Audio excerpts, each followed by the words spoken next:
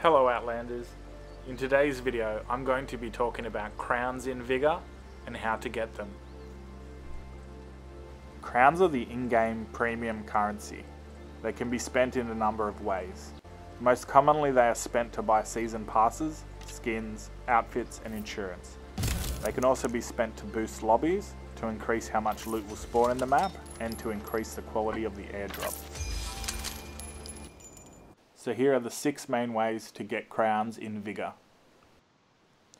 Firstly, you can get crowns as a reward from the starting, daily and seasonal challenges. The starting challenges can only be completed as a once-off. The amount of crowns you receive from daily and seasonal challenges is small and infrequent, so it won't provide you a steady income, rather a small bonus along the way.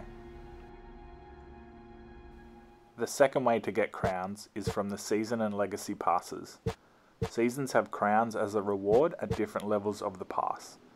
Currently it is season 13, Deliverance. If you complete the season to max level and buy the premium battle pass, you will overall make a 10 crown profit. Legacy passes also offer crowns as rewards. Every legacy costs 330 crowns to unlock, and currently only the Preppers, Hunters, Rivals and Warlord legacies give you a crown profit, being 65 crowns. The third way to get crowns is from opening crates.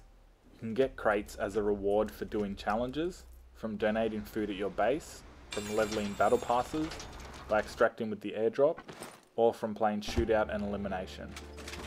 Crates have a chance of providing a small number of crowns, usually 10 or so. The fourth way to get crowns is from your antenna upgrade at your home base.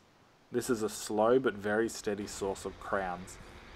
It is unlocked when you get your home base to level 4. As of season 13, once built, the antenna provides 3.96 crowns a day, adding up to 27 crowns a week. The antenna can be upgraded to level 13, which provides 9.96 crowns a day, which is just under 70 crowns a week, being over double the level 1 antenna income. The fifth way to get crowns is to buy them on the store. It's totally a personal preference on whether you spend money on a free game. I buy crowns every so often and I still get great value for money from Vigor.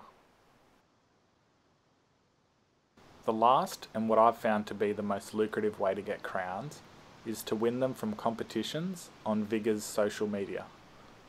Check out and follow Vigor on Facebook and Twitter. Their community managers routinely hold competitions that award crowns to the winners. I've won a couple of these and was awarded 390 crowns on one occasion and 585 crowns on another. So that's 6 ways to get crowns in Vigor. All that's left is to decide what you're going to spend them on.